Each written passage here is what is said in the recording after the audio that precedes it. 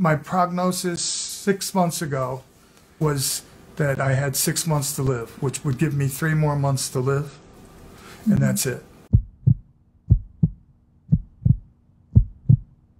When Judy laid hands on me, it felt like somebody's hand was in my chest. The Holy Spirit, like the hand of the Lord, is inside my chest. It's like a massage, but it's inside me. All over here. Here, here, and here. And it's not stopping. Every step I take for the glory of God. And before this, you couldn't walk down the hallway. Oh no! And he's made 8 I just trips. walked down a hallway like almost normal. Yeah, it used to be that I would brace myself and I would have to go like this, like 1, 2, 3 in the hospital that they do all the time. You know what I mean? And so all of a sudden, when I was talking to Judith and she said, "Get up and walk again," I didn't even think about it and went like this.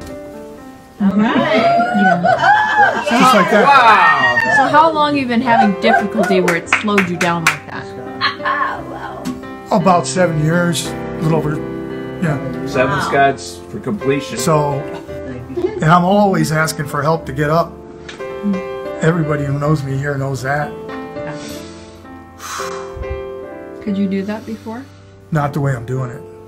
Not where I feel my lungs. He feels his lungs Yeah. move.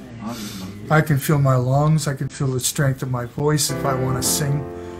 I just cried out to the Lord and said, "Okay, do it the way you want to."